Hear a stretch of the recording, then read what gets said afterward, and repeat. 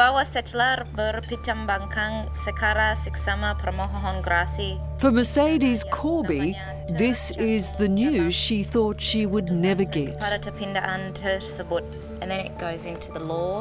And in English that reads? Clemency has been granted on this day, the 15th of May 2012. President of Republic of Indonesia, his name, Dr. H. Saliso Bang Bang Yudhoyono. Yeah, this is the best news we've had, so. Well, for a 20-year prison sentence, I guess that makes a huge difference.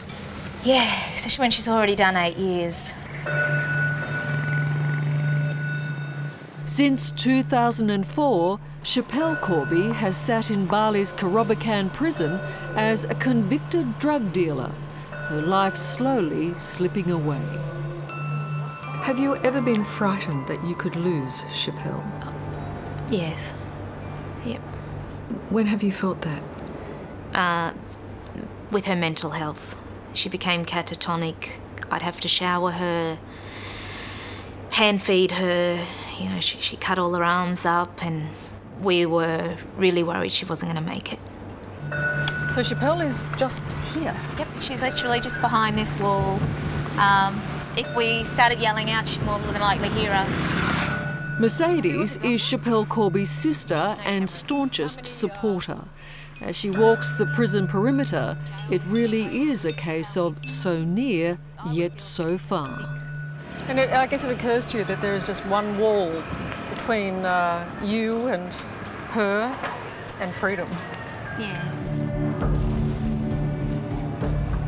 Schapelle Corby was 27 and embarking on a holiday with family and friends when she was arrested at Bali Airport on October the 8th, 2004. Inside the cover of her boogie board bag, customs officers discovered 4.2 kilos of marijuana. I don't know what it was, but I just thought it's not. So I didn't put it there. And as I closed it... You knew instantly it was... No, I just knew there was something there. And what worried you about that? It's just an instant click. Oh my God. I've seen this kind of things in the movie, but I didn't know what it was at the time. I just knew that all I'd put in there was my boogie board and my flippers. These were drugs Schapelle could never explain. And from my first meeting with her shortly after her arrest, they're drugs she's always denied were hers. You weren't just being naive and silly and thinking, I'll give it a shot. No. Not if I can get the death penalty. Not if I can be in here for 20 years and never have a baby, never have a life. No way. Can you look at the Australian people and say, without a shadow of doubt, you are innocent? I am innocent. This would be the beginning of an extraordinary saga. Would you like to follow? I wish you would. One that would polarise public opinion and fuel a media frenzy. Why do you think Schapelle became such a big story? What was it, do you think, about your sister? A lot of people come to Bali, a lot of people love Bali. I just think it was a bit of shock. She struck a chord, though. Is it because she was the quintessential Australian girl? Yeah, she definitely struck a chord. She could have been your sister, your daughter, your friend, just going on holiday, and this is what happened to her.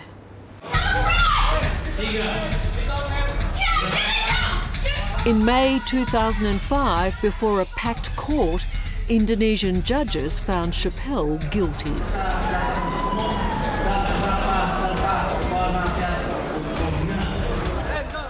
A shell-shocked Schapelle was dragged off to prison to serve 20 years behind bars. Her family was devastated. 20 years! You know they took not one of our witnesses? I know. Not one! Did you ever ask Schapelle, are you guilty? No, I haven't. She has told me I didn't do this, so I've never had to ask. There's no part of you that's ever going to reconcile yourself with Schapelle being guilty? No, never. If there was anything, if I thought my sister was guilty, I would never have given up my life as I have to defend her, put myself out there to be put down, you know, my children, everybody's, but it's because we know. Mercedes led a relentless campaign to clear her sister's name. But it wasn't long before she found she was not only having to defend Schapelle, but the entire Corby family. In all of this, it wasn't just Schapelle who was sentenced, was it? No. But you've all been convicted. Yes, you're all drug dealers now. We're all drug dealers, we're all drug addicts. So the rumours and the lies and the innuendo say. Yes. I mean, you, your husband, your brothers, your father. Father who has passed away. You've all been accused of being in the drug world. Yep, every single one of us. And for the record, you're not. None of us are drug smugglers. We're not in the drug trade, and we stand by that. But as a convicted drug smuggler, Schapelle Corby had no choice but to come to terms with the brutal reality of prison life. What is it like inside that prison? What is it like inside her cell? It's crowded. It's pretty much just a room with mattresses on the floor and a squat toilet with a bucket to shower in. No privacy? No privacy. No privacy at all. How many people in there? She has anywhere between 10 and 15 girls in her room. I think there's around 10 or 11 now. In her actual cell? Yep. Right from the day of her arrest, Schapelle always questioned whether she could survive years in prison. Can you believe it? No. No, I can't. All I can do is try to adapt as best I can and try to keep healthy. The prosecutors are actually at the point now to decide whether it's 20 years or life. 20 years of life. Which to me, it's like, what's the use of me trying to survive these days anyway? If life's, what, even 20 years? You couldn't do that? For my family, I could. For myself, what's the use? I'll be like 50 by the time I get out and I'd never be married, never have children. I told him I won't come out for a photo with the cameras. 3 years into her sentence, and it was clear Schapelle was struggling. The former beautician who took pride in her appearance no longer seemed to care. What was the first sign to you that something wasn't right? She started getting more agitated. She'd always been quite calm with us, but she started becoming agitated and letting herself go. Look, I still haven't bloody come to grips with love. Mercedes says the death of their father in 2008 seemed to push Schapelle to the edge. When it was at its worst, how bad did it get? She couldn't speak, she couldn't walk. I was led into the prison to bathe her, hand feed her, and the only noise we would get from her was a because she just couldn't speak. Do you think that that's because she was a broken woman? Definitely. She was not in control at all. She didn't even know who I was. And when she cut herself, was that a form of expression, or do you think she tried to commit suicide? I actually think that was a cry for help. Yeah, she had voices, seeing things. She had made a whole new world in her head. In her head, I lived in a little hut on the perimeter of the jail, and our mother was a chef there. Children lived in the bottom of the toilet in a dungeon. She realised that she was still in jail? No, she didn't really know.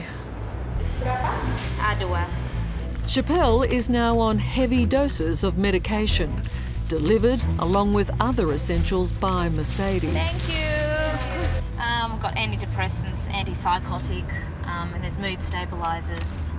So Her mental health is basically in your hands. this has really helped her, and You know, now that we have the doses right, the medication right, she has her bad days, but she's definitely more stable than she ever has been. It must irritate you when you read that people believe that she's faking it. More than irritated, it makes me so angry and upset. You know, they're just obviously, ignorant people. The other tonic for Schapelle's mental well-being has been her Balinese boyfriend, Ben, whom she met in prison. You know, they can't do things that other boyfriend and girlfriends do, but he's definitely supports her, visits her when he can, once or twice every fortnight, but he's there, supports her, and it makes her happy, you know, and she loves to have people visit, so yeah, we're definitely grateful for him, you know. Is it a serious relationship, do you think? Well, it's hard, you know, she's in prison, he's not, and with her current mental health and how it has been for these years, it's hard to know, you know, what's going to happen. He understands she's mentally ill. Oh, he definitely understands. It's also believed Schapelle's mental health played a role in the president's decision to grant her clemency, reducing her sentence by 5 years. It's still unclear when Schapelle will be released. It could be as early as August this year or as late as 2015. What is clear is that the young Australian woman who went into this prison 8 years ago will be a vastly different person when she gets out. It's going to take a long time for her to recover if she ever does. She has to relearn.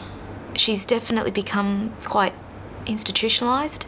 I've had to explain what Facebook is or Wi-Fi, just things that we don't get. You know, she hasn't watched TV for 8 years. She hasn't touched a computer. The world has passed her by? Definitely, the world has passed her by. Yep. Yeah. So this would be home for Schapelle when she gets out? Yeah, if she is able to be granted parole, I'm assuming this is where she would have to come and stay. This compound is where Mercedes and her Balinese family lives, and it's where Schapelle will come if she has to serve out her parole in Indonesia. And I imagine it's a safe location for Schapelle. Yeah, definitely safer than anywhere else. Yeah.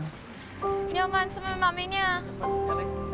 Bali had been a favourite destination for both Schapelle and Mercedes. Quick, you gotta be quick, man. That one. It's where Mercedes met and married her husband, Wyan, and where they raised their 3 children. I got a big one. That's a nice one. But while ever Schapelle remains behind bars, it can never be paradise. Yeah. What impact has this had upon you? My life's definitely changed. You know, I often dream of just having my old life back, but I know that's never going to happen. So you, as much as Schapelle, must be waiting for the day when she can be a free woman. Yeah. Because essentially you too will be free. Yep. Yeah. I dream it, I vision it, and yeah, it puts a smile on my face actually now knowing it is closer. We're one step closer. Hello, I'm Liz Hayes. Thanks for watching. To keep up with the latest from 60 Minutes Australia, make sure you subscribe to our channel. You can also download the 9 Now app for full episodes and other exclusive 60 Minutes content.